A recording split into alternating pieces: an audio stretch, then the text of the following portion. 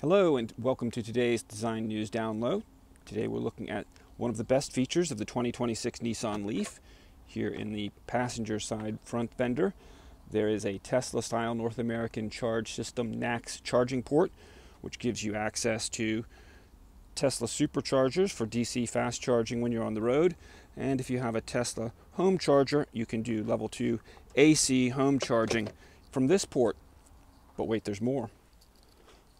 On the driver's side, there's also an SAE J-1772 style level 2 AC charging port for home chargers that use that standard. It's important to note that this does not include a combined charge system port, so you cannot do DC fast charging from a CCS charger on this port. To do that, you need to use an adapter on the NACS port on the other side of the car. Both charge ports, unfortunately, have this inner door cover for the port that you have to close manually before you can close the outside cover.